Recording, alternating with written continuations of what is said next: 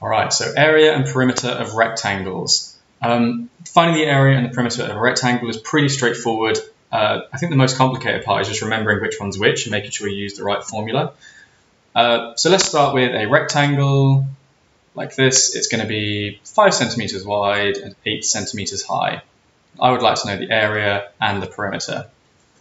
To find the area of a rectangle, you have to multiply the base times the height. Base times height, and that'll be the area. So in this case, the base is 8 centimeters times by the height, which is 5 centimeters, so the area is going to be 40. But because it's area, the units are going to be centimeters squared if they were centimeters before. So if I'd have given you those measurements in meters, then the area would now be in meters squared.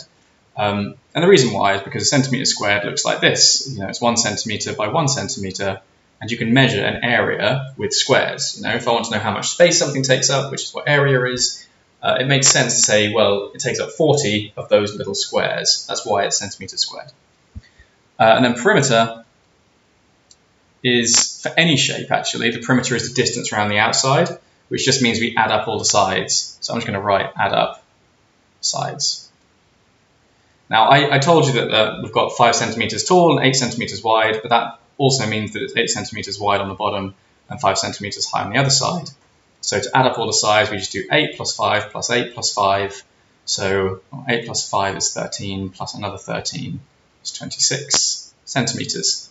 And this time it's only centimeters, not centimeters squared, because it's just a distance. It's the distance around the outside. We added the sides together, just distance.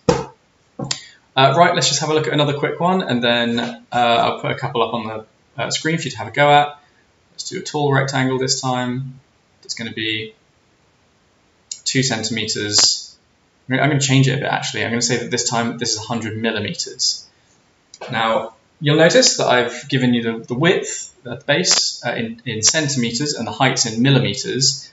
So the first thing I'm going to have to do in this case is actually convert them to the same units so that I can then multiply or add them together. Because at the moment I can't just add those together. I can't add 2 centimeters and 100 millimeters. Because if I added them, I'd get 102, but 102 what? It's not 102 centimeters and it's not 102 millimeters. So I have to convert them to the same unit. It doesn't matter if I choose to convert this centimeters into millimeters, so it matches the height, or if I convert the height so that it's in centimeters, but it looks easiest to me if I convert the 100 millimeters into centimeters, which makes it 10 centimeters. Now to find the area, I just do the base times the height, so 2 times 10, which is 20, and those were centimeters before, so it's centimeters squared for the units for area, and the perimeter, we add them together. 2 plus 10 is 12, plus another 2 is 14, plus another 10 is 24 centimeters. Right, there are 2 questions there to have a little go at. If you would like to, you can pause the video and give those a try, finding the area and perimeter with the units, or you can just leave the video playing as I talk through. So pause here if you want to have a go, and I'm going to talk through the answers. So for this first one, the area is the base times the height. That's 3 times 5, so 15 centimeters squared, and it's centimeters squared because it's area. And the perimeter, perim, is going to be 3 plus 5 plus 3 plus 5.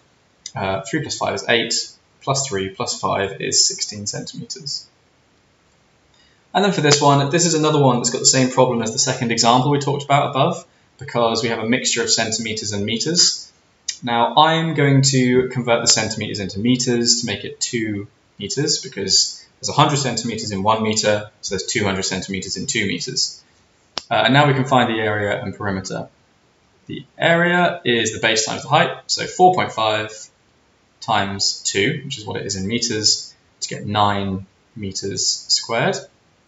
And the perimeter is going to be 4.5 plus 2 plus 4.5 plus 2. So 4.5 plus 2 is 6.5, and then plus another 6.5 is 13. So the perimeter is 13 meters. So the area is the space that's taken up inside the shape, and for a rectangle you multiply the base and the height. And the perimeter is the distance around the outside, so for a rectangle you just add up all 4 sides. The only other thing to remember is if it's given you the lengths in 2 different units, you do have to convert them to the same unit before you can work out either the perimeter or the area. And that's it. I hope that helps.